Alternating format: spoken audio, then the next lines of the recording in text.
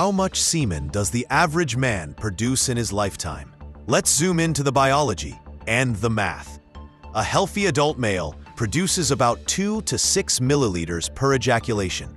Let's use 4 milliliters as a clean scientific average.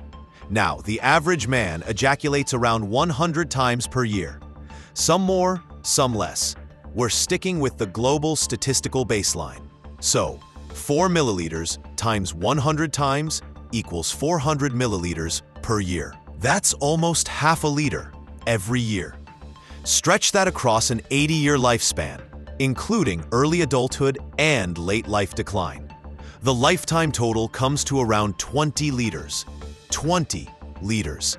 That's the size of a standard water cooler jug, filled with genetic blueprints. And here's the real shocker. Your body produces around 1,500 sperm cells every single second. By the time you finish this video, your body has made tens of thousands more. So in a lifetime, it's not a small amount. It's a biological factory at full power. Follow for more scientific number shocks.